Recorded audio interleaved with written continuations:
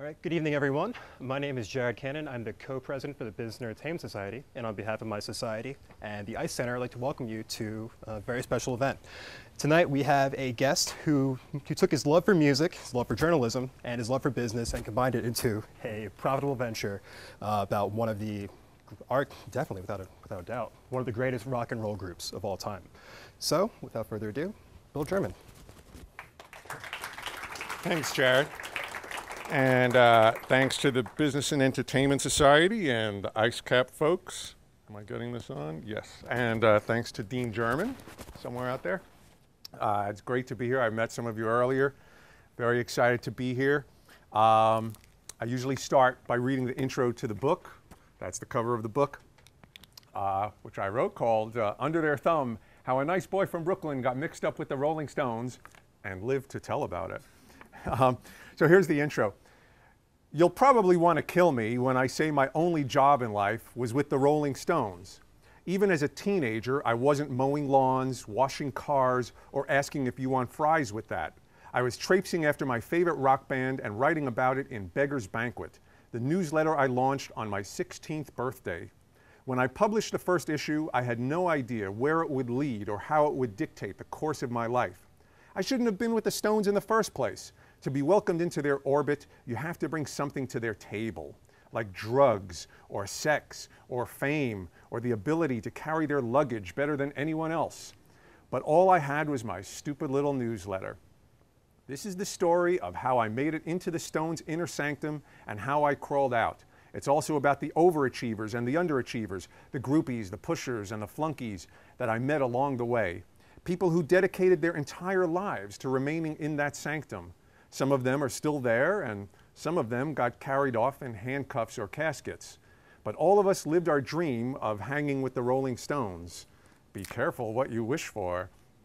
Just to put things into context, I'm now 48 years old, and which means I was born in 1962, September of 1962. But my story takes off, the fun part of the story takes off when I was roughly your age, most of you in here, or a few years younger actually. And in 1978, in September, I was turning 16 years old.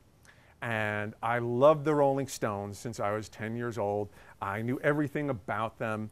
But in addition to loving the Stones, I also loved journalism. I was a teenage news junkie. I used to read all 3 local newspapers that they had in New York City. I would watch, Walter Cronkite on the evening news on CBS. I just loved news, and I knew that I wanted to be a journalist. And I especially admired the guys that were writing about my favorite rock band, like in Rolling Stone magazine. There used to be another magazine called Cream magazine, which is now defunct.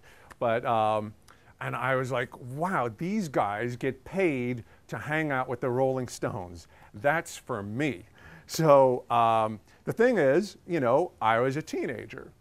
And I said, well, they're not going to hire me because I'm just a teenager, and there are people that they're already sending around the world, to interview the Rolling Stones. So they're not going to hire me. One way around it is I'll just start my own publication. And so that's what I did. And as I said, it was September 1978. It was actually on my 16th birthday, or the week of my 16th birthday. And I borrowed a typewriter. This is before computers. This is in the day of paper, and magazines. And so I started my own magazine, or what they used to back then call a fanzine, which was like a smaller magazine that just focused on one subject. And mine was my favorite rock group, the Rolling Stones. And that's all I wrote about in my first issue. And here's what one of the early issues looked like. Very professional. Yes, I know. But that speaks to the fact that you didn't have computer graphics. Everything was done on paper. When you said cut and paste, you literally meant to cut and to paste with scissors and glue. So although I used a typewriter for the inside of the issue, the outside, how do I get the big letters? The typewriter is only that small, the letters. So to get the big headlines, I had to use a magic marker, a Sharpie, you know. So that's what I did in my horrible penmanship. And so that's one of the early issues. The headline, Keith Don't Go, refers to the fact that Keith Richards had been busted the year before for heroin possession, of course, in Canada, and he was on trial. So Keith Don't Go, he was really possibly going to go to prison. Stones Live from New York was the fact that the Stones were appearing on Saturday Night Live then. And you know, my early issue, I was just a kid. I didn't have like any sources or anything. Basically, I was just telling you the same thing that was already in the newspaper or already in TV Guide. You know, the Rolling Stones are going to be on Saturday Night Live. So I didn't have any exclusive information. But the point is, I love the Rolling Stones. I love journalism. And so this, you know, gave me an excuse to, you know, put together this little newsletter. So, like I said, it was all cut and paste with scissors and glue, laying it out, and then the other problem is getting it printed. Again, you couldn't just print it on a computer, and because nobody had a computer. I mean, nobody I knew anyway. And so you had to find a place that would print it for you. Now back then, the only places that had copy machines were banks, libraries, and some college campuses would have like a little copy shop. So I actually convinced a friend of mine who worked in the high school mimeograph room. Like me, he was a junior, starting 11th grade. He worked as a volunteer in the mimeograph room. And so, does anybody here know what mimeograph is? And it's okay, I see some folks here. Okay. But so mimeograph, for those of you who don't know what it is, it was just a printing process with a very smelly, inky thing that went around and around and printed out your exams and all that stuff that schools used to, you know, hand out. And it smelled great. So as crappy as this looked, at least it smelled great. And my friend who had the keys to the mimeograph room, he got me in there after hours. And so we didn't tell the teachers, didn't tell the principal, and I printed about 100 copies of the issue. And you know, the next problem was what to do with it. And unfortunately, you know, none of the kids back then in Brooklyn were into the Rolling Stones. They were into disco, most of them, at that time. They all loved the movie Saturday Night Fever. A lot of them were very similar to the guys that are on the Jersey Shore right now. All those guys, that's who I grew up with. So I kind of stuck out like a sore thumb with my hair long and into rock and roll, the Rolling Stones. So I had like no customers. I tried to sell it for 25 cents each, and nobody took a single copy at my school. And you know, it was slow going at first. But the point is, I was very determined to stick with it because I loved it. You know, I loved the Rolling Stones. I loved journalism. I was taking a journalism class at my high school, which was great that my high school offered journalism. And I decided to stick with it because of my love for the Stones and my love for journalism. And I eventually started putting into practice some of the elements of professional journalism, which is I developed actual sources. You know, like I was saying, when I first started, I didn't have any sources. I was just reprinting what was already in the newspaper. But I started to get firsthand sources. And one of the things that helped was location, location, location. I was living in New York City. The Rolling Stones were living in New York City. And they were going out to nightclubs like 3 nights a week where they would sometimes get up on stage just with like local bands. And so that's what I started reporting on. And so, you know, just by sticking with it, started to get a little more professional looking. And I started to get to know some photographers, or, you know, even back then they referred to them as paparazzi, but they weren't as hated back then as they are now, because they were not as annoying as they are now, and it wasn't as competitive. These were just guys who brought their cameras to, you know, rock and roll nightclubs, and if the Stones walked in, they would take their picture, and I would put it into my newsletter.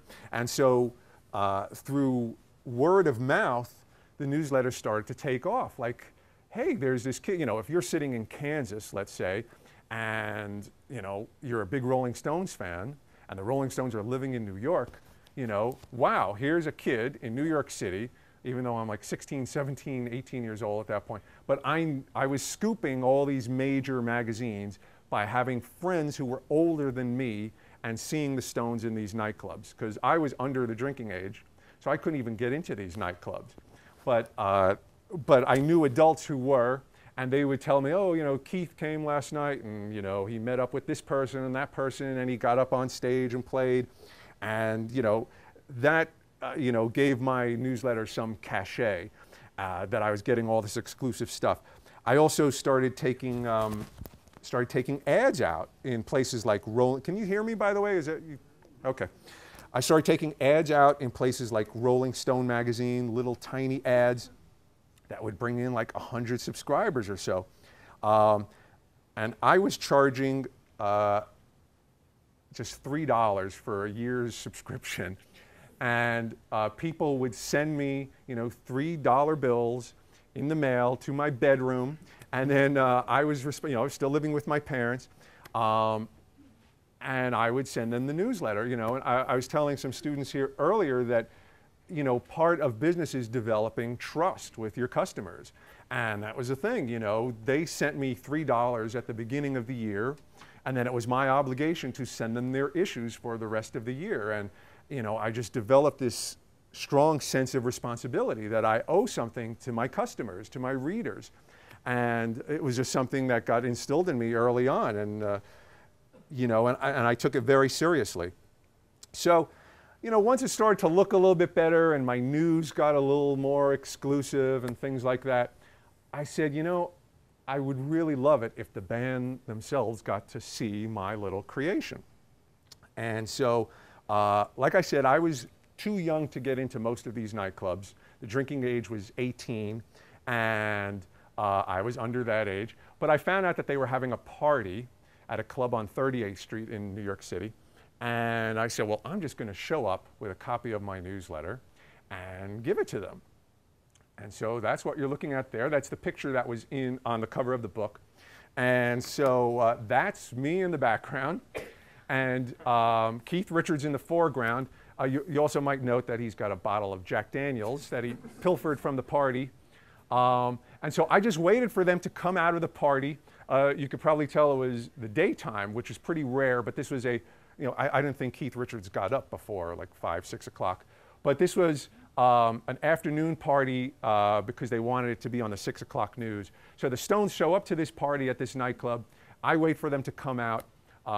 Mick Jagger comes out first, and he is, you know, not always the nicest guy, Mick. So he comes out and he kind of puts out a vibe like, yeah, don't come near me. You know, he didn't say that, but that was his vibe. He didn't know anything about me or who I was. But, you know, and I didn't take it personally because that's Mick. But then Keith Richards and Ron Wood come out, and, you know, and Keith is like the opposite, you know, and he's standing around and, you know, hey, man, how are you? Hey, nice to meet you. What do you want, an autograph? You know. But me, actually, and there were other fans on the street, I didn't want an autograph. My only goal was to give them a copy of the newsletter and let them know I exist. I wanted to do that as a fan and as a journalist. Let them know I exist, and let's see how this, you know, plays out. So that's me, and I am actually handing Ron Wood, the other guitarist in the Stones, but he's cut off here, but that's his hand, and I am handing a newsletter to him, almost like a process server, just putting it into his hands. And he was amused by it, you know. It's like, wow, this looks pretty nice, you know. And they get into their limo, and I could see them. For some reason, the window was rolled down, and I could see them sitting in the back of the limo, and they're looking at my little newsletter that I created in my pajamas when I'm 16 years old and got printed at my high school mimeograph room. And I'm like, wow, my favorite rock star is like now recognize some piece of work of mine. So, so the other interesting thing about this photo, actually, so I'm 17 years old there, and it's 2 days after my high school graduation, by the way. And so in some ways, it's like I had 2 graduations that week, you know, one from high school and one from being a person who had never met the Rolling Stones into someone who did meet the Rolling Stones. And probably the latter had a bigger impact on my life. But so the interesting thing about this photo is that I didn't even know that it existed. You know, this was taken by one of those paparazzi photographers who was hanging outside the club.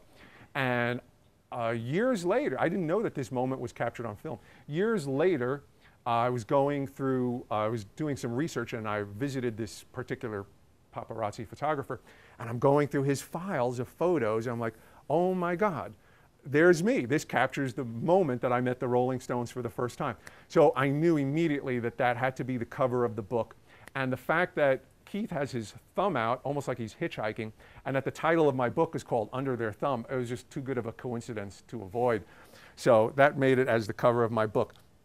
But the thing is, you know, like I said earlier, persistence, persistence, persistence. And so even when people tell you, you know, like, well, what the heck are you doing? If it's your parents or your friends, I mean, I got a lot of, you know, discouraging comments from everybody. I mean, even my journalism teacher, when I finally showed it to him, he was like, you know, you really should be covering more important topics than a rock band. And I was like, that may be, but I love this, and this is a way to marry my hobby with my intended career, you know? So there was no stopping me, you know? My parents, you know, to their credit, they didn't really discourage me, but they didn't encourage me either. I think they thought maybe it was just a phase that I was going through. But, you know, it's an odd thing that a kid wants to, you know, write a newsletter about his favorite rock group and do it for a living. So I kept persisting in making sure that the Rolling Stones got my issues all the time. And I started to figure out some of the nightclubs that they were going to. And so that's me giving the latest issue to Keith Richards. That's his girlfriend at the time, Patty Hansen, now his wife for the past 25 or so years. And just making sure that they never forgot about me and that they kept seeing my work. And I would also drop issues off at their office. They had an office called Rolling Stones Records in Rockefeller Center. And I would just keep going up there and without making a pest out of myself, but always being around and, you know, and kind of like branding myself and making sure that they never forgot who I was or the product that I had here. And, you know, what was reassuring is, you know, I would go up to someone like Keith at one of these nightclubs. By now, I'm drinking age. Go up to Keith at one of these nightclubs and say, hey, do you have the latest issue? And he would say something like, yeah, I just read this one on the can, you know? It's like, wow, Keith Richards is reading my work on the can, you know? Or here's Ron Wood. It's like, yeah, I've got this one. Where's the next one, you know? So I was getting all this encouragement, and, you know, and I'm a teenager, and I was like, wow, the Rolling Stones know about me, and they know that I exist. So I started going to NYU, and where I majored in journalism. And I went for about a year or so until the Rolling Stones decided to have their Tattoo You tour in 1981, which started here in Philadelphia at JFK Stadium. And I decided that I want to follow the tour because I need to cover it for the newsletter. I have, you know, at that point my circulation was around 1,000 or so, maybe more. I'm trying to remember. But it was around 1,000, which ain't bad for, you know, a teenage kid who, you know, was just having people send him money in the mail to his bedroom. So I had a not so easy conversation with Mom and Dad one breakfast where I tell them that I am quitting NYU to follow the Stones around the country. And I mean, once we picked Mom up off the floor, you know, they gave me a lot of trust. Again, you know, people have given me a lot of trust in my life, and I never wanted to abuse that trust. And so I didn't abuse it, but I did go and follow the Rolling Stones for a year on tour. And that was one of the issues here.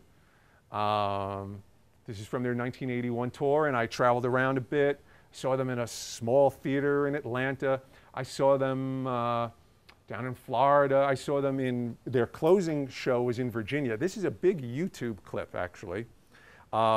Maybe you guys have seen it, but I don't know what you would have to type in to find it on YouTube, but it's a clip of a fan running on stage during the concert, and Keith Richards takes his guitar off and swings it at this kid that ran on stage, puts his guitar back on like nothing happened.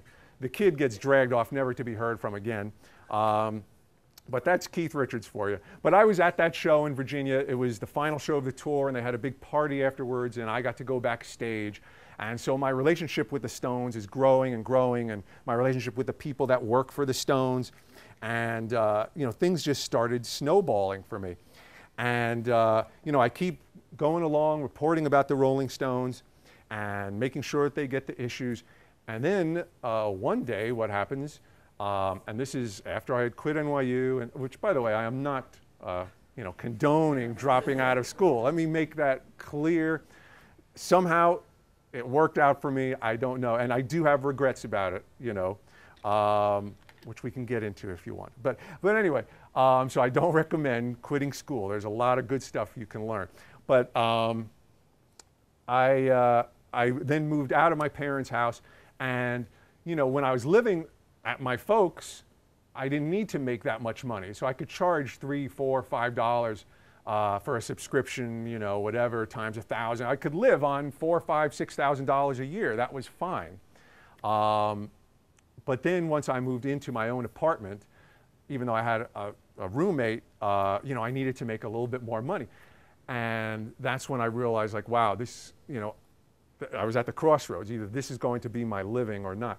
And by, well, not really coincidence or luck, because you make your own luck, but I get a phone call from the Rolling Stones management telling me that Mick and Keith love your newsletter so much that they have decided that they want your little newsletter that you started in your pajamas when you were 16 years old, they want it to be their official newsletter.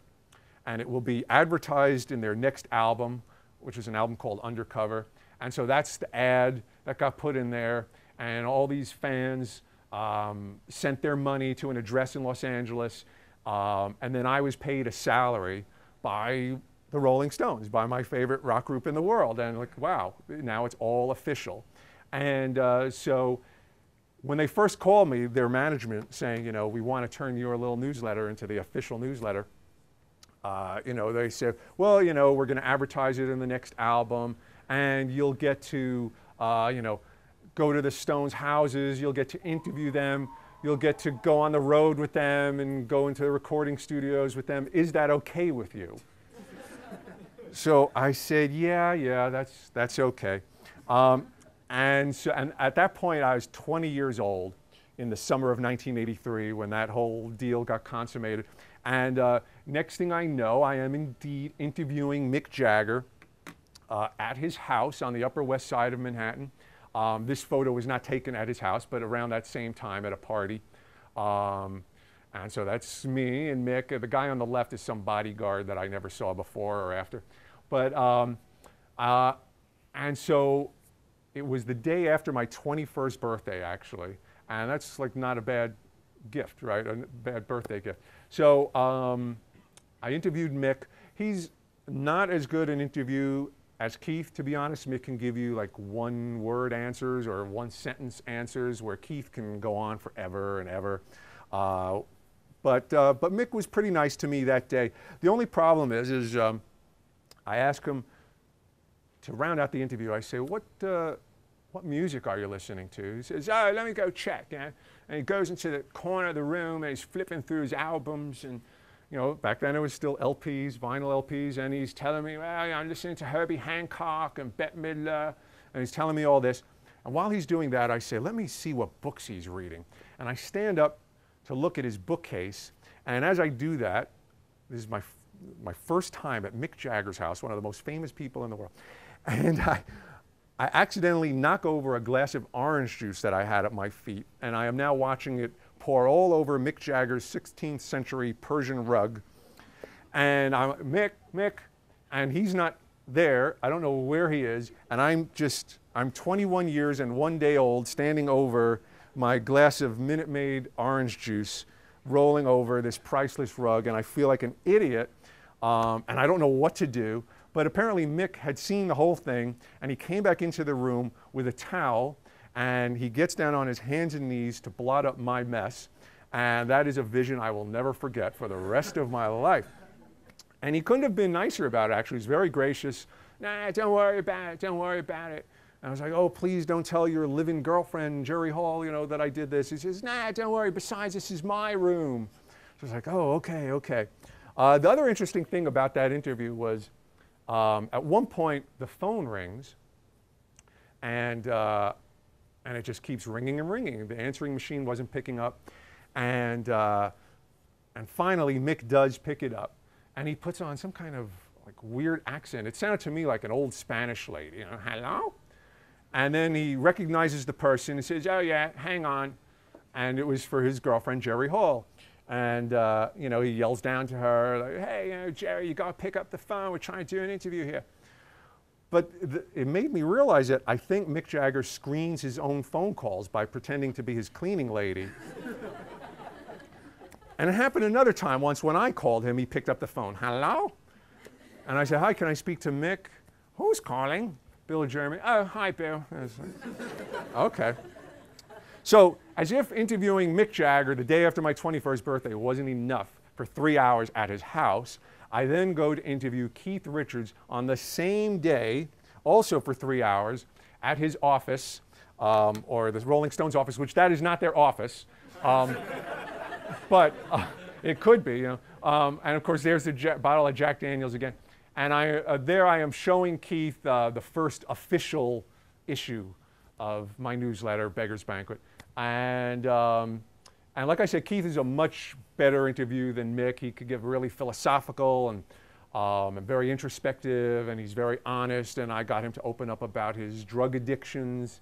I got him to open up about the fact that he had not spoken to his father in 20 years, and they had just reunited, like right before I interviewed him. So he had some great insight into that. But one of the most interesting things that happened during it was actually after the interview, was we leave the building where the Stones office was. Like I said, it was in Rockefeller Center. And it's like 9 o'clock at night at this point. And so the regular elevators are not working, and we had to take like a service elevator. And as we're waiting for the elevator, a guy shows up with a mop and pail. He's a porter, obviously. And Keith starts talking to this guy like he knows him. And guess what? Obviously, he does know him. He's like, hey, how you been, man? Right? Your daughter just started school, right? How's she doing? You know, I was like, wow, Keith knows about this guy's daughter, you know, and he kept up the conversation during our elevator ride.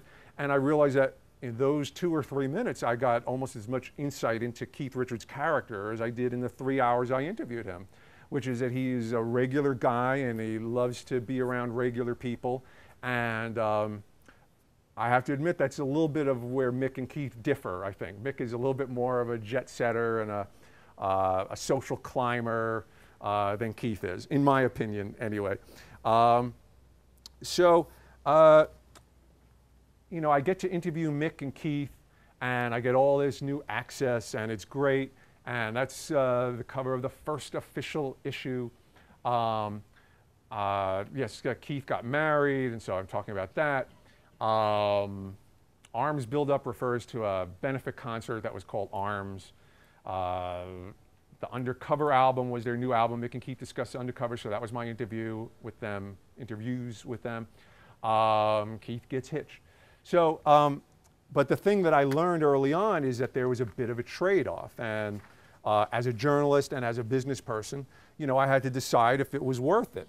I got all this great access, but the Stones, I was now part of the Stones business plan because they were selling these subscriptions and paying me a salary. And so they got to, you know, have a say in what goes into the newsletter. And so, for instance, that photo was not my first choice. My first choice was a close-up of Mick and Keith, which I showed you a few minutes ago, was on that flyer. So actually like 1 million people saw it on that flyer, and then Mick decides he doesn't want it on this cover. And unfortunately, it was already being printed, the original cover, and so we had to destroy 20,000 copies of the cover, all because Mick, you know, changed his mind in the last minute. And, you know, I learned that early on, like, wow, these guys might not be so easy to deal with. And I wrote something about the Stones shooting a video in Mexico City. And they were guests of honor at a party. And I wrote that all the Stones were there except for Mick. Well, Mick didn't like that because he didn't want to be conspicuous by his absence. And one of the reasons he was absent from that party is that he was down there in Mexico City, how shall we say, pursuing some other taco, which would have been fine if he was a carefree single guy, but his girlfriend, Jerry Hall, was back home in New York 7 months pregnant. But he didn't want her to figure that out. So I had to reword the whole article, and I did, because now I'm working for Mick. Jerry Hall, his girlfriend, could connect her own dots. Then Bill Wyman, the bass player for the Stones, I met him at that Arms concert afterwards, and he introduced me to his girlfriend, and I ran a picture of him and his girlfriend, or I wanted to run a picture of him and his girlfriend. And he said, "No, don't print that picture." I'm like, "Why?" And well, it turns out that that was just his New York girlfriend. And he didn't want the New York girlfriend to find out about the LA girlfriend, the LA girlfriend to find out about the San Francisco girlfriend, and on and on and on. So he just said, "Don't print pictures of me with anybody." I'm like, "Okay, fine." Then I hear from Keith Richards' manager. She didn't like the fact that I used the word stumbled. I said something like, "Keith stumbled into a nightclub to catch a certain band," And she didn't like it. I said, "Why? It's just a figure of speech." And she said, "No, stumbled might imply that Keith was stoned, and we wouldn't want anyone to think that." So, but through it all, and through all the hassles of like their managers and lawyers and accountants, I remained very close to the guys in the band, specifically Keith Richards and Ron Wood. That's us checking out the latest issue of my newsletter. And this was taken at a recording studio in New York City at about 5 o'clock in the morning in 1985. I am 22 years old there in the summer of 1985. And Keith told me to stop by. "You can stop by the studio anytime, man, as long as Brenda's not there." I'm like, "Brenda? Who's Brenda? I don't know any Brenda." Well, it turns out that Brenda was Keith's nickname for Mick. And it was not a term of endearment. And it was behind Mick's back, and it was just like the little secret amongst a small clique of people. And it had to do with the fact that Mick and Keith started hating each other in the early to mid 80s, and which was the result of Mick wanting to go solo. And Keith, always puts the Stones first. He is the Stones' #1 fan and, president of the company and all that. So he couldn't believe that Mick wanted to strike out on his own, and that started a rift that in some ways still goes to this day. But they really hated each other, and so when they recorded this album in this studio, which was known as the Dirty Work album, Mick was hardly ever there, or at least they were not there at the same time. Mick would come in and sing his parts, and Keith would come in and play his parts. And Keith and Ron Wood wrote most of the songs on it, whereas normally Mick would contribute. Here it was just Keith and Ron Wood. And the interesting thing is that they were writing songs about how much they hate Mick. And then Mick would come in and sing them to himself, basically not realizing it. And that's why if you're familiar with that album, Dirty Work, there's all these like really violent songs on there. There's one called "One Hit to the Body." There's one called "I Wanna Fight." There's one called "I've Had It With You." And basically, Keith Richards is telling Mick Jagger, "I've had it with you." And then Mick comes in and, looks at the lyric sheet and, starts singing the song to himself. And there was another song actually that got left off that album called "I'm Gonna Knock Your Teeth Out One by One." So it just tells you the state of the Stones' health, emotional health at that point. But it was really great that they welcomed me up there. I mean, I was just 22 years old there, and they were telling me to come by. And again, I could only come up if Mick wasn't there, because they had these separate factions. And so if you're a friend of Mick's, you couldn't be there when Keith was there. And when Keith was there, you couldn't be, if Keith was there, then none of Mick's friends could be there when Keith was there. None of Keith's friends could be around when Mick was there. That kind of thing. And Mick would bring up certain musicians like Duran Duran, who Keith despised. But like when Keith wasn't around, Mick would bring up members of Duran Duran and whatever. Where Keith was bringing in like old blues guys who he felt were at least more attached to the Rolling Stones history. So Keith just developed all these resentments towards Mick, but he always made me welcome in the studio. But this was a sign that Keith put in the studio. I don't know how well you can read it, but so I'll read it for you in Keith's voice. "Stop. This is a closed session. Do not enter. No exceptions. Even if you met Mick or Ronnie in a club and they said call in, do not enter." And then you see the skull and crossbones. And then I don't know if you could see on the bottom, he wrote, "Have a nice day." So that was posted outside the studio to keep the riffraff out, or to keep Mick's friends out anyway.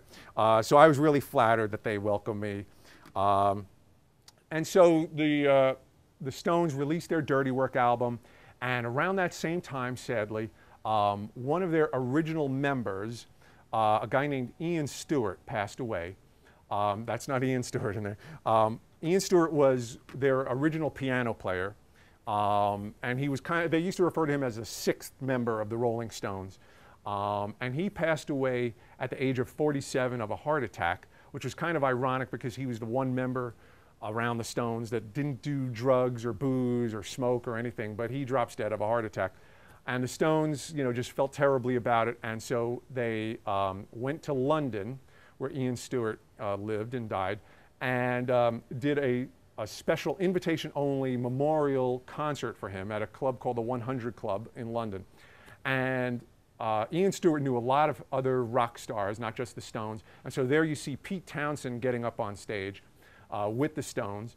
And I was there for that. In fact, so I was 23 years old, flew over to England for the first time in my life, got a passport just so that I could go to this show. When Keith and Ronnie invited me and said that there was a possibility that the Stones are going to play in a small nightclub, I got very excited. And if it wasn't exciting enough to see the Five Stones playing, then you have Pete Townshend coming up, and Eric Clapton got up, and Jeff Beck got up, and Jack Bruce. I assume most of you know all those people. And so it was very exciting for me. And like I said, it was my first time in London, going to that show, and I conducted some interviews there for the newsletter while I was there. And then there was another night where the Stones received a Lifetime Grammy Award, which was kind of interesting. Did you guys see Mick Jagger the other night on the Grammy Awards? Anybody? Yeah. I thought he was pretty good, right? Not bad for 67 years old. So the ironic thing is that in 1986, some 22 years into the Stones' career, they started like 1964, really actually earlier, but they never won a Grammy. I mean, they had all these big hit songs, Satisfaction, Jumping Jack Flash, whatever, never won a Grammy. And then in 1986, they were being given the Lifetime Achievement Award. And they thought they were like a little insulted in a way, because that award is usually given out to some 90-year-old composer that they have to wheel out, with an oxygen tank. And so they were like a little insulted, but they agreed to do it. Now the thing is, for it to be live in America, they had to do it at 3 o'clock in the morning in London for it to be 10 p.m. East Coast time in America. So the Stones and I and some other people, we all went to this club in London where it was shown via satellite back to America. And so this is me and Keith Richards leaving that club. And at this point, it's about 5 o'clock in the morning. And Keith comes up to me and grabs me under the arm. This is when we were still inside. And he says, William, you're coming with me. I'm like, where are we going? We're going to Clapton's house. It's like, okay. And so that's me and Keith. I have no idea who this woman is in the middle. I never saw her before or since. She was not with us. But that's me and Keith getting into a limousine in London outside this nightclub where the Grammy thing was filmed. And okay, and now we're going to Eric Clapton's house.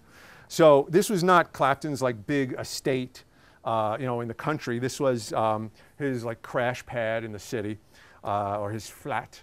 And so, it was pretty cool, to be at Eric Clapton's house.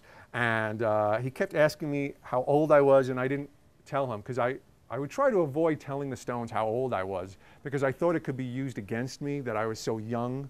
I'm 23, they're in their 40s, mid-40s, and it's not just them, but the people around them. I thought maybe I couldn't be taken seriously. And so, as a young person trying to start up your own business, if you are in the business world, that's something maybe, that is a little scary, is ageism. But I guess it works both ways. People are too old or they could be too young. But, at that time, I was scared I was maybe a little too young. So I didn't tell Eric Clapton how old I was. But he figured it out and says, I bet you're 23. And I was like, yes. But anyway, so we hang out at his house until about 7 o'clock in the morning. And we're getting ready to leave. And the thing is, Clapton was moving out of his house the next day. So we had no furniture, and we were sitting on like just like, like milk crates and like folding chairs. And the only thing that Eric Clapton had in his house of any value was several crates of booze in the corner of the living room. And so as we're leaving, Keith Richards and Ron Wood and me, we're leaving Clapton's house at 7 o'clock in the morning. Clapton says to them, hey guys, wait a second, I'm moving out tomorrow, and I'm just going to leave this booze here for the landlord. I mean, so why don't you guys take it? And it was winter, and so Keith, and I guess you could see he's kind of wearing a winter coat. So Keith and Ron Wood run back with their winter coats. They had these big pockets, and just start putting bottles of Jack Daniels down their pockets. And as Keith passes Eric Clapton on the way out, he says, "Is this a cigarette?" He's like, "Glad to be of service." So I was like, great. So, so anyway, we all come back to New York, and now it's early 1986, and the Dirty Work album, like I said, Mick and Keith had this rift, and that to this day they still haven't really patched up. They're more business partners than friends, I could tell you. And at that time they still hated each other, and Mick didn't want to have anything to do with the promotion of the Dirty Work album. So Keith wound up doing all the interviews, and here he is after an interview with Paul Shaffer on the left, that's me in the middle, and Keith here. And that's Paul Shaffer when he still had some hair, Paul Shaffer from the David Letterman Show. And what we're looking at actually is that Paul Shaffer gave Keith a copy of my newsletter to autograph, and Keith had just given it back to him, and so we're all kind of laughing at that. Another interesting story about this is that Keith had to sing one of his songs. He has a song on the Dirty Work album called Sleep Tonight, and so he was going to sing it on national TV, but he forgot the lyrics. Which, well, that's Keith. Well, it turns out that I had a copy of the album with me because I wanted Keith to sign it for a contest I was running. And every issue of my newsletter, I have a contest for some kind of autographed item. So I needed Keith to sign their Dirty Work album, and so I had it with me. And you can't really see it here, but it's resting here, is their album. And on the in the inner sleeve of the album has all the lyrics, which I guess, when you download something on iTunes, you can't get the lyrics immediately. But there it was on the old vinyl cover. And so Keith used it as a cheat sheet. I said, hey, Keith, why don't you use this? And so he did, and that's how he was able to sing his song on national TV. But anyway, after this, we walked outside the TV studio. This, by the way, was for a show called Friday Night Videos, which has been off the air for many years. But anyway, so we were all chatting and kibitzing outside on the street, and it was a relatively quiet street, and it was a residential street, even though it had a TV studio on it. But it was a residential street, and we were really making a lot of noise. It was like 2, 3 in the morning, and well, the cops show up, and so this squad car pulls up. We're all standing on the street. Squad car pulls up. These 2 cops get out and say, hey guys, can you keep it down? We're getting some complaints here from the neighbors, and oh my God, it's Keith Richards. And so they get his autograph. I think that's there. He has his autograph in his hand, probably on a ticket, a parking ticket or something. And by the way, one good thing is, Keith has a doctor's bag there, and we won't even discuss what kind of medicine he probably had in his doctor's bag, but it's a good thing the cops didn't ask to see it. But the interesting thing is I made sure, I had a friend of mine who was one of those paparazzi photographers when they were still nice guys, paparazzi, and I said, hey, you got to get a picture of Keith Richards with 2 of New York's finest. And the reason is at that time, this was like an incredibly rare photo and signified the changing of the guard, because, I mean, these guys were in their 20s. Now, when Keith Richards was starting out in the 1960s and 70s, cops would bust the Rolling Stones all the time, So trust me, the last time that Keith Richards was photographed with the police, he was not smiling. So, but this is the changing of the guard. And Keith himself said to me, as soon as they got back in their squad car, he said, that it's amazing how it's changed, and now they want my autograph. Like, their fathers on the force probably busted me. But now, they want my autograph, and everything is, okay. So I was 23 years old, and Ron Wood hires me. He's the other guitarist. He's the one with the spiky hair.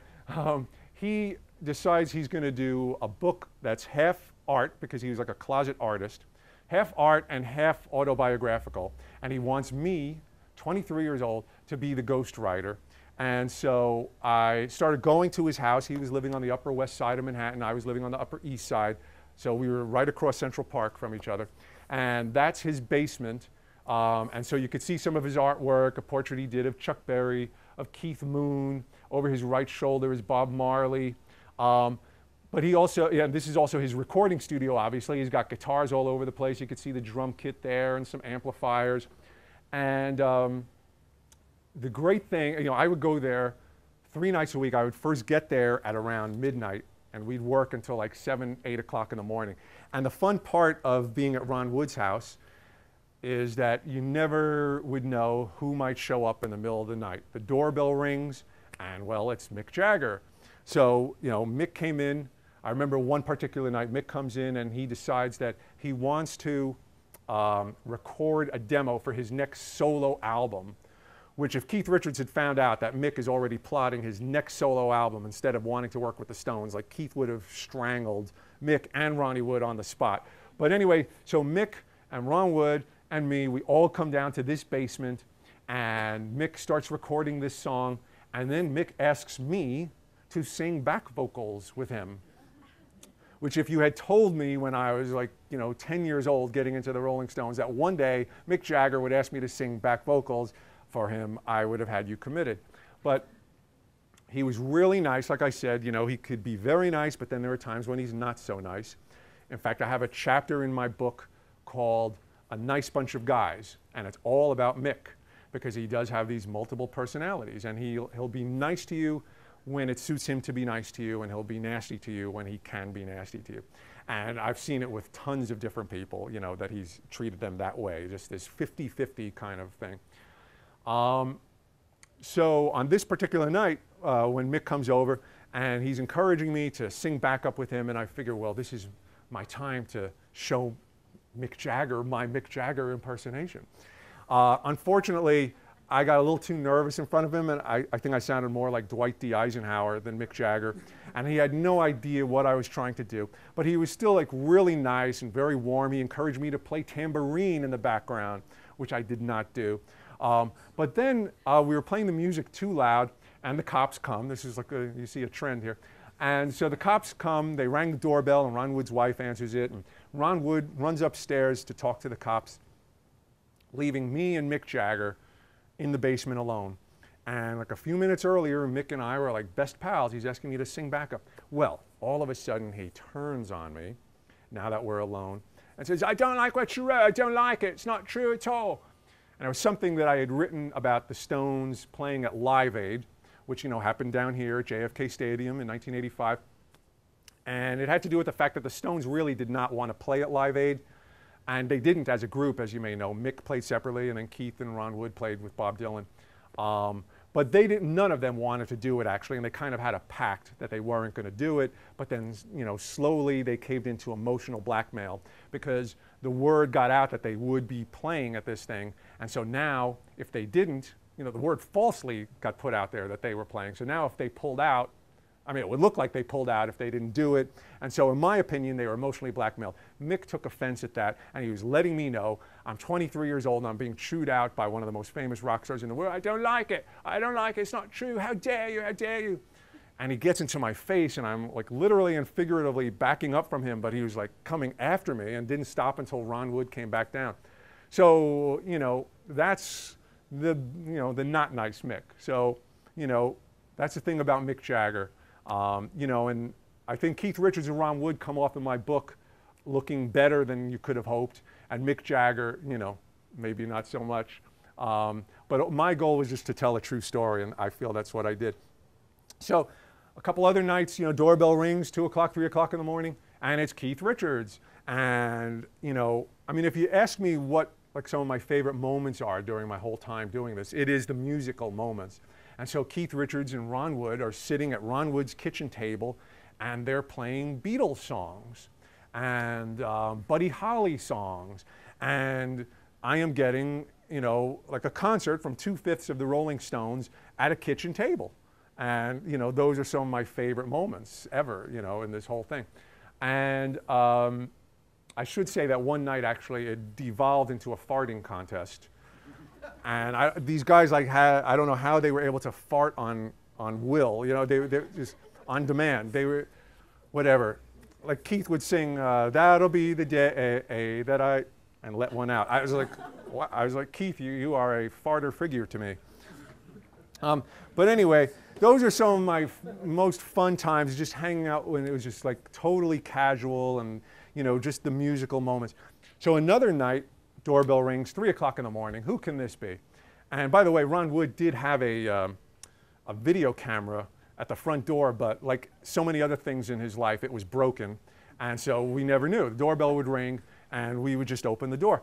Well, one time we opened the door, and it's Stevie Ray Vaughan standing there with his guitar strapped on already. He did not have a guitar case or a gig bag or anything. It's just the guitar already strapped on. And Ron Wood, you know, said to him, like, "Did you actually hail a taxi from your hotel like that with the guitar strapped on?" And of course the answer was yes. And so then the three of us went down to this basement where I witnessed like an incredible jam session. And like I said, again, those are my favorite moments. So the book comes out that I, you know, worked on with Ron Wood, and there's this big, you know, party in London for it that Bill Wyman attended there. And of course, the minute Ron Wood sees me wearing this tie, he never let me forget it. And he said, "Oh, nice to see that Colonel Kentucky is here." And that became my new nickname, Colonel Kentucky. But this was at an art exhibition that tied in with our book publication. And like I said, it was in London. And Bill Wyman came. Mick Jagger was in town in London at that time, but he did not come. And Ron Wood was kind of upset with that. But Mick sent a telegram saying, "Break a leg, Leonardo." And so Ron Wood and I then flew back together to the States after this night. And we pulled an all-nighter so that we could make the flight. It was like a 7 a.m. flight or 9 a.m., something like that. We had to leave at 7. And we just said, you know what, let's not go to sleep. So some course during the night, well, at one point we actually watched a World Series game. I think it was the Cardinals against the Royals. And I was trying to teach Ron Wood the game of baseball, which he did not take to it. And he was just making jokes the whole time. And so, you know, when the announcer said, "2 balls on Ozzie Smith," Ron Wood said, "I hope so." I wasn't supposed to work blue, right? But anyway, so then we pop in a video of the Pretenders. And Ron Wood says to me, "I just found out that I shagged her. Shagged Chrissie Hynde." And I'm like, what? What? Now, first of all, the word shag was not even part of the lexicon back then. It was like strictly a British word, but I could kind of figure out like what he meant. But like, what do you mean? You just found out. Well, it turns out that Chrissie Hynde from the Pretenders, she was a fan of Ron Wood's earlier band, which was Rod Stewart and the Faces. And when they played in her town in Ohio in 1972, Chrissie Hynde and her friend went to the concert. After the concert, they went back to the hotel, and Chrissie Hynde's friend wound up with Rod. Chrissie Hynde wound up with Ronnie Wood and didn't tell him about it for 15 years. So, you know, I thought that was pretty cool to have bedded Chrissie Hynde and not remembered it. I was like, wow, the life of a rock star. But here we are back in New York, me and Ronnie. This is at a club called the Limelight, which actually was a deconsecrated church that got turned into a nightclub and is now a shopping mall, by the way, but that's a whole other story. And this was in the library of the club. Well, it was the library of the church originally, but now it's still a library in the club, but I don't know why. I don't think anybody that hung out in that room like knew how to read, because this is where Ron Wood met most of his drug connections. And so this is where the point where I tell you that the interesting thing about my book and about my life with the Stones is that I never did drugs with them. Believe it or not, but it's true. And one of the reasons is, and I was talking to some students earlier about this, I was totally driven as a journalist and as a business person to get out the newsletter and to be sober and to remember every experience. I mean, as a fan, I wanted to remember every experience. Like, oh my God, I'm hanging out in Keith Richards' house. I'm hanging out in Ron Wood's house. You know, my favorite rock stars. I want to remember every minute of this. And then also as a journalist, I want to remember every minute of this. And then as a business person, it's like, well, I can't just like, you know, get drunk and then just spend the whole day on the floor or something when I have the newsletter to get out. People are sending me money, you know. So if I was any kind of aholic, I was a workaholic. But I never did drugs with these guys. But boy, I saw a lot of it around them, I have to tell you. And, you know, occasionally I would, you know, have a little drink, you know, with them, mostly because I had no choice. If you're hanging out in Keith Richards or Ron Wood's house, I think like Jack Daniels came out of the tap. I mean, there was nothing else to drink. So anyway, this is an image from our book that Ron Wood did of. Now I want to see how many, do you guys know who that is? I know you know. Some of the students. Groucho Marx, yes, very good. And so that's one of the pictures that was in our book. I'll tell a quick kind of blue story. So Ron Wood met Groucho Marx in Los Angeles in the mid-'70s, and it was at Groucho's Passover Seder, believe it or not. And Ron Wood was not actually invited, but he knew people who knew Groucho, brought him over. And first thing that Groucho says when he opens the door is, "Now that's the silliest haircut I've ever seen." But anyway, at the end of the Passover Seder, they're getting ready to leave, Ron Wood and his friend, Elliot Gould, the actor. And Groucho takes Ron Wood around, shows him his house, his mansion, and he says, "Look at all this. Look at all this wealth. I would give it all up if I could just get one more erection." So there you go. Okay, that's as dirty as I'm going to get tonight. That's it. But okay. Keith Richards, like I said, this is to prove that I'm not a complete teetotaler. Yes, I have some Jack Daniels in there. And so this is at a party for Keith Richards' Talk is Cheap album. And so as much as he always put the Stones above, you know, his own pursuits, he did finally do a solo album after Mick had released 2 solo albums, and it looked like the Rolling Stones might break up actually because of this rift between Mick and Keith. Keith finally said, "All right, I will do a solo album," and that's taken at a party for Keith's Talk is Cheap album. And now it's 1988. And I'm 25 going on 26 there. And so a few weeks after this party, I hold a party because now it's 10 years of my newsletter. And I want to thank everybody who was involved in it in every way, shape, or form. So like the kid that got me into the mimeograph room in high school, I want to invite him. I want to invite, you know, anybody who helped me, people that work for the Stones. I want to invite the Stones themselves, of course. But they were all out of town except for Keith.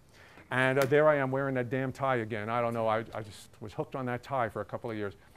Colonel Kentucky. But anyway, so that's Keith Richards' wife, Patty Hansen, in the middle. And the woman on the right was one of Keith's backup singers. Her name is Sarah Dash. She used to play with Patti LaBelle and the Bluebells, who are from this area. And, but anyway, she was singing with Keith Richards. So anyway, they come to my party, and Patty Hansen sends her regrets and says Keith can't come because he has a rehearsal for his solo concert tour, so he can't come. And I said, okay, that's fine, you know, you came and that's great. And so then, you know, I get up on stage to thank everybody at my party, and I make a little offhanded joke as I'm, you know, leaving the stage. Oh, by the way, I'm sure a lot of you came here because you think that the Stones are going to be here. Well, guess what? They're not. I'm sorry, but they're not coming. Well, guess what? The joke was on me because Keith Richards was standing there the whole time. And while I was up on the stage with the lights in my eyes, I didn't see that he was standing right there. But as soon as I came off the stage, he was there, and it was like so gratifying to see him there. And like, wow, like in a way, it came full circle. Here's me trying to get into Rolling Stones parties as a teenager, and now Keith Richards is coming to my party. So it was just like a great affirmation, you know, of all the stuff that I had been trying to do, and I guess you could almost read it on my face, just how gratifying it is. So one little thing is, you know, like I said, I want to thank everyone, you know, that had helped me in the previous 10 years, and you know, I mean, my parents were, you know, essential to my success because they gave me enough rope to hang myself.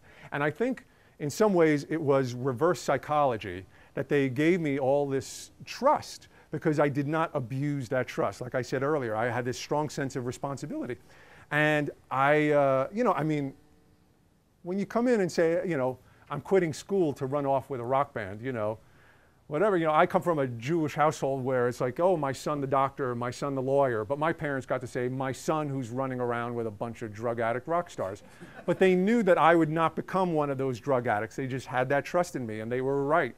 And like, wow, now the kid has a business that at that point was 10 years, you know. So I wanted to invite my parents, but I thought, no, maybe I shouldn't because they're not going to fit in. They're too old. They're not going to fit in. Everybody's in their 20s. My parents at that point were in their mid-50s.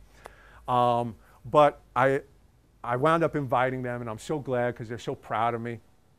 And, well, they wind up meeting Keith Richards, which is something I never thought would happen. So, yes, that's Mom, and that's Dad. There's Keith. That's Keith's manager, a woman named Jane Rose.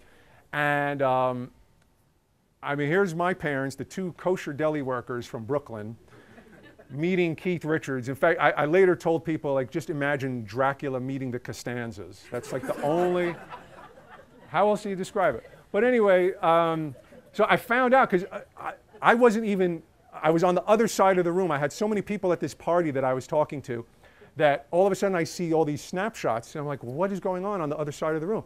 I was like, what can this be? My parents are talking to Keith. I was so busy that I'd never thought about introducing them. Didn't think that they would want to meet Keith Richards. But I was wrong because they knew Keith was a very important part of my life. So what I found out happened is that Keith is walking through the room. My dad grabs him by the shoulder and says, hey, Keith, we're Bill's parents. And Keith turns around and says, well, you've got quite a boy there. And I later told Keith that surely this is a sign of the apocalypse, you meeting my parents. But anyway, I mean, it was just a great, gratifying, you know, night for me, and really like brought things full circle for 10 years of doing the newsletter, and you know, just like a business that I stumbled into just because I was so passionate about journalism and about the Rolling Stones, and look now. So now we get to 1989, and they embark on their Steel Wheels tour, which again started right here in Philadelphia. It was supposed to be at JFK Stadium, but they condemned JFK, and so they had to switch it to the Vet. And that issue, you know, talks about that, Steel Wheels Get Rolling. And, but what started to happen now, I mean, after people thought that the Stones were going to break up, they actually do reunite in 1989 for their Steel Wheels tour. And they break all kinds of attendance records and gross records. And in some ways, it started to turn me off and make things more difficult for me because, you know, I'm a capitalist and the Stones deserve to make as much money as, you know, as they want. But they started charging exorbitant amounts of money for their tickets, and it kind of priced out some of their fans, their loyal fans. And so, you know, that again is maybe a message to business people, is like, don't, you know, you need to, it's a two-way street. The people that were loyal to you all these years, you need to be loyal back to them. And I kind of felt the Stones weren't doing that by charging these exorbitant amounts, because I heard from people who told me that they couldn't afford it. They started charging like $250 for some of the tickets, like when they played Atlantic City, you know, and got involved with Donald Trump, was like the promoter of that show. And now, you know, you go to see the Stones and it's up to like $450. And so that started to turn me off from it. And also the more that money got involved, the access to them became a little tougher. They started surrounding themselves by more and more people, publicists, lawyers, accountants, managers, and all that. And so it started to take the fun out of it for me. But I kept it going for a while, and then I wound up, you know, going on another tour with them, their Voodoo Lounge tour in 1994, 95.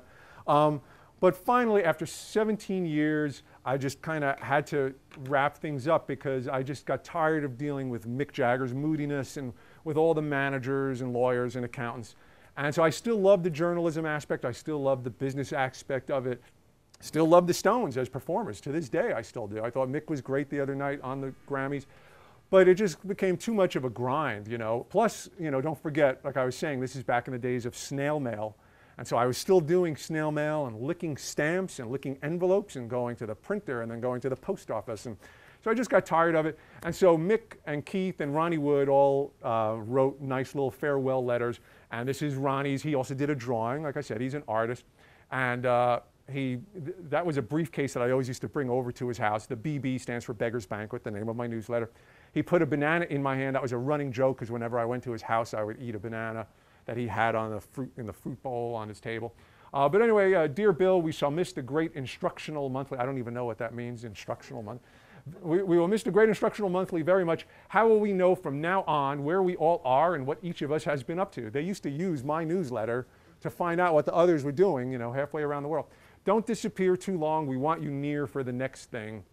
And so, yeah, I was really touched by that and like the really cute drawing. It really did look like me. So, yeah, it was really nice. And so anyway, my book captures all this whole 17-year story with all the ups and downs and the highs and the lows and a lot of like the Spinal Tap type of moments with the Rolling Stones that you wouldn't think the Stones, you know, would have experienced, you know, like I said, you know, just the fact that they met my parents, you know, is like strange enough. So anyway, if you guys have any questions, throw them on up. I'll be glad to answer. I think there's a few books here that will be given out at some point. Let's start right here. Since you listened to music before and after you met them, did the music change for you after you started getting to know them really well? Wow, that's a good question. I think sometimes it's a little hard to listen to them at times today because so many memories, even like good memories. I'll put it to you this way. When I go see them, which I'll still go see them if they do a concert, you know, it's been a few years, but I saw them, well, in 2006, I saw them at the Beacon Theater. They turned it into a movie called Shine a Light. But when I'm sitting there watching the Stones, I get all these flashbacks. And so like my mind starts to wander and I'm not even like paying attention to the music. And it's like, wow, now I'm remembering like spilling the orange juice on Mick's rug or, you know, all these other experiences. So I'm just saying I still enjoy the music, but it has different associations for me now. So right there. Amongst all members of the bands you talked about, it seems as if the only one that you didn't really explicitly talk about was Charlie Watts. Yes. So I was wondering if you ever had a chance to talk to him, if there was a personality behind that blank stare he demonstrates on stage. Yeah, I'm glad you asked that. And actually, people usually do say that at the end of this presentation, like, wait, you didn't mention Charlie Watts at all. Well, yeah, there's a reason for that. And he is a very, introverted guy. He's very nice, but he's very introverted. He's a bit eccentric, too. He's like a real, like one of these rich British eccentric guys. He collects cars, like Lamborghinis, even though he doesn't drive. He collects horses, and supposedly he lets the horses roam through the house, which like that's a heck of a cleanup job, I'm sure. So, you know, but a very nice guy, just a little strange, eccentric, and introverted above all. So there were points when I was like this close to him, if not closer. You know, and I mean, I've met him a bunch of times and shook his hand and we would say hello, but I never had like a meaningful conversation with him. And part of it was just like, wow, like we have nothing in common. Keith Richards and Ron Wood and Mick Jagger, at least like they lived in New York and they considered themselves New Yorkers for a very long time. Charlie Watts was like, you know, what does Charlie Watts have in common with me? And so I just never like found any common ground with him to talk to him about. But a nice guy, just very introverted, and yeah, I mean, a little strange on stage, you could see it, and so that's him in real life. Yes, over here. Have you read Keith Richards' autobiography? I've only had a chance to thumb through it, looking for the parts that I personally witnessed. But people are telling me that he comes off looking nicer in my book than in his own book, actually. But I caught a few inaccuracies, mostly like chronological things, like not that big of a deal. But, you know, I enjoyed what I've read. But, you know, I've heard complaints from fans who... I'm just curious if your version of Keith or how the Keith you know lines up with what you know, what you've seen from the book. Well, that's the thing. You know, people are telling me that Keith, in his own book, has like this real, like, cocky, kind of arrogant attitude, and that's not the Keith Richards that I knew, at least during the time period that I knew him. I haven't been in touch with these guys in a while. You know, I saw Ron Wood a few years ago, but and it sounds weird to Rolling Stones fans that I kind of pulled myself away in order to write this book, which took me a very long time to do. I was just telling some people earlier, it took me 12 years beginning to end to write this book. You know, I would put it down for a few months, pick it back up. But while I was writing this book, I just wanted to focus on the memories. And so I kind of pulled away from the Stones. And I also knew that I would be critical of the Stones at times, like some of their business practices, like I was discussing earlier. So I said, let me just like pull away from them. So, you know, I haven't, you know, heard from them what they think of my book. I haven't heard directly anyway. I've heard from some of Keith Richards' friends, and they all love it. Like his closest friends and relatives, actually. But Keith, I haven't heard from directly. He's not the kind of guy that picks up the horn or, doesn't text, LOL, my BFF, that is not Keith Richards. He doesn't call people. I mean, even a telephone is too advanced for him. Anybody else? Yes? What would you do differently in regards to like running your newsletter? I would have delegated authority. Yeah, I was a one-man band, for better or for worse, and it made me crazy at times. I mean, this was like a 25-hour-a-day occupation, and because of the nature of what it was, my social life and my work life were blurred. Because I loved the Rolling Stones, and so it was a hobby. I make a point early in the book. I talk about one of my teachers, my social studies teacher, and I finally show him my newsletter, and he says, "Billy, the problem with mixing hobby and profession is that yes, it'll make your work feel like fun, but eventually it will make your hobby feel like work," and that is something that happened. So. I think if I had delegated authority, maybe I would have had an easier go at, in certain respects. On both sides, I would have enjoyed the music even more, and I would have, been more focused as a business person by just saying, do this, do this, do this. But, the part of it is that I didn't charge enough money for subscriptions. I'm charging $3. I remember when I upped it to $4. This is in the early 80s when I'm still a teenager, and that was like a big deal. Like, everybody, I hope this is okay. I'm charging $4 a year now. And in fact, people would send me a $5 bill in the mail, and they would say, here, keep the extra, go have a drink or something. And I would actually make change through the mail and send them back $1 because I did not want to keep $1. I don't need charity. So, yes, sir. During your time with Keith or Mick, they shared any stories about Brian Jones and the controversy? That's another thing I get asked about. And they really didn't, actually. And one of the things that disappoints me is that they kind of like gloss over his importance. Like nowadays, they really don't talk about him. And I mean, I know that they personally resented him. He did quit the band in some ways. He was pushed out. As some of you may or may not know, Brian Jones is an original member of the Stones, and he quit in 1969 and then died 3 weeks later in his swimming pool under suspicious circumstances. Mostly a drug overdose, but people are saying he was murdered, whatever. But no, they really didn't. And to me, and Keith was so open with me about so many things, like I said, his drug addictions and the fact that he didn't talk to his father for 20 years and all that. But when it came to Brian Jones, he didn't volunteer anything about Brian, and that was like one topic that I was a little too scared to ask about, because I sense that there was like still tension to this day. And some people tell me that, he does disparage Brian in his autobiography. The only one clue that he gave me was, I got him to talk about John Belushi, because Keith knew John Belushi, and Keith was with Belushi like a couple of weeks before Belushi died, and Keith said that John Belushi and Brian Jones had the same kind of vibe, which was an overdo it kind of vibe.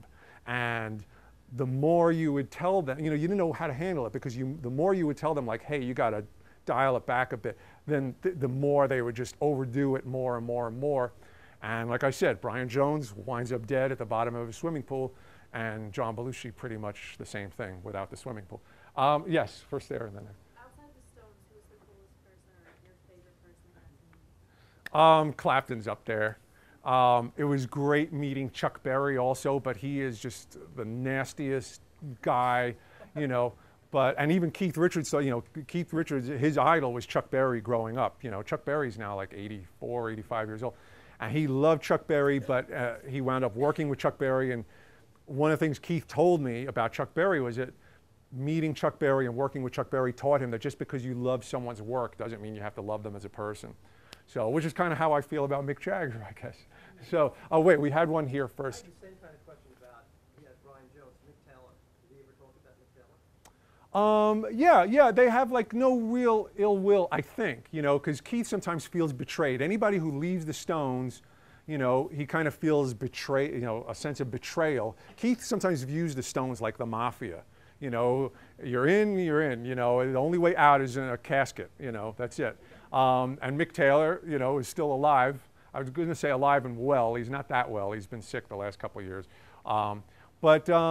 I got to interview Mick Taylor. I have a whole chapter about it in the book, and I kind of felt that even though he said he had no regrets for quitting, I sensed that maybe he did, kind of. He was very introspective, and obviously he never did anything as lucrative or artistically rewarding as he did with the Stones. But I was asked this question earlier tonight, who do I think is better, a better guitarist, Ron Wood or Mick Taylor? Yes, Mick Taylor's a better guitarist, but Ron Wood brought that energy back to the Stones that they really needed in the late 70s, and so I think they're still around because of him. Back there. Can you point to the genius in the group? To the genius in the group? Well, it's this complementary relationship of Mick and Keith. Yeah, well, I think it's the relationship of Mick and Keith. And, I was discussing this earlier with some folks, as you know, that, Mick is the business guy. He's a great singer and great performer, obviously. But in terms of the everyday running of the Rolling Stones, he's in charge of the business department, and Keith is in charge of the music department. And, they both need each other and have this complementary relationship. Because if Keith let down the musical side, then they would have not lasted for almost 50 years. And if Mick let down the business side, they could not have lasted. But here they are. They might go on tour next year, and it'll be their 50th anniversary. And it's amazing, and what they've done in terms of business and merchandising and branding, that I would assume is the most famous logo in rock and roll is that tongue logo, and so that's all Mick stuff. He's the one that actually came up with the idea for the tongue. And, but again, you need Keith to keep the music side honest. So that's, I think, where the genius is in their relationship. And I will say this, that when they're not relating well, that's when the Stones kind of suffer. And that's why I think some of their albums, like they did this one album, Bridges to Babylon, I thought was horrible because it was like 2 solo albums and they weren't really working together on it. And, or the Dirty Work album, I guess, is not a great album. Sentimental value for me because I was there for the recording of it in New York, but not a great album. And so I think as Mick and Keith's relationship goes, that's how the Stones go. Other questions? Yeah, back here. I think what he's saying, at least to me anyway, some of the orchestration, like you can't always get what you want. It's not just the guitar. I mean, there's all this orchestra music and background singers, and somebody's got to be helping. Yeah. Well, that was also their producer, Jimmy Miller. Did he actually produced the 4 great albums. That's part of the Stones canon. And so if any of the younger people want to know like which Stones albums, if I had to name 4, I would say from Beggar's Banquet to Let It Bleed to Sticky Fingers to Exile on Main Street, which goes from 68 to 72. And then stuck in the middle is a great live album, which was the first Stones record I ever heard, which was Get Your Ya-Ya's Out, which was recorded in 1969. So actually, if you did those 5, then you're doing pretty good with the Stones. Obviously, they've done some good stuff since, but that's really the core of the Stones' career. Anybody else? We can take 2 more questions. 2 more questions. No more hands. Ah, yes, in the green. Do you have like a crystallizing moment of when you realized that your dream was going to become like a viable career? Well, it really, it came in stages, so, but I guess when I got that phone call when I'm 20 years old and they say, they want to turn your little fanzine into their official newsletter and it's going to be advertised in their next album and you'll get to interview them and blah, blah, blah, blah, blah. I guess that was sort of the confirmation, and that's when I literally saw it on paper, And so I think that maybe is when it really started to sink in. In the back. You know what they thought of the Beatles? They love the Beatles. I don't know why fans sing it's like Beatles versus the Stones. And I did an interview a few months ago on NPR where it was like Beatles versus Stones Day. And so I obviously took the Stones side. And they had some guy, debating me with the Beatles, like who's better, I was like, nobody's better. And they loved each other. They really did, as friends and as artists. And in fact, one of the things some people don't realize is that when they were both around at the same time in the 60s, they used to coordinate with each other. So, well, when is your album coming out? All right, well, we'll hold ours back for 2 weeks and, and all that. But one of the things that got resolved on that NPR thing was, because they needed to get like a resolution at the end of it, was that the Stones were a better live band, but the Beatles were a better studio band, which I guess I could agree with. Sort of. Did we have one last question somewhere? Yes? Do you still keep up with news on the Rolling Stones? Do you still follow them? You know, just very loosely, I still have a website. I have a couple of websites. One that's about the book, that's BillGerman.com, and then one where I'm still selling back issues of the old newsletter, and that's called BeggarsBanquetOnline.com. And so to keep people coming back, you know, I'll occasionally put little bits of news, and yeah, and I still know so many fans that I still find out what's going on, and you know. So yeah, Mick is on the Grammys, or you know, a couple of them might be playing together in London in a few weeks. So yeah, I mean, I'm still kind of on top of it, but not as fanatically and not in any way really professionally anymore. But yeah, I mean, if they come around, I would go see them, you know, once or twice, as opposed to, you know, some of the other tours where I would go see, you know, a dozen, 2 dozen, 3 dozen times. You know, it became like a day at the office actually. So is that it? Oh hey. Well, thank you so much for coming. Again, I want to thank the Business and Entertainment Society, the IceCap people, and Dean German and everybody that coordinated it for me, Jim and Pat and all the great people here. And I love meeting the students. I got to have a one-on-one with some of you guys earlier, and I was saying that it restores my faith in the future. You know, I'm a news junkie still, and I see all these horrible things in the news about young people, but I come here tonight and see like, wow, we're doing okay. So thanks for having me.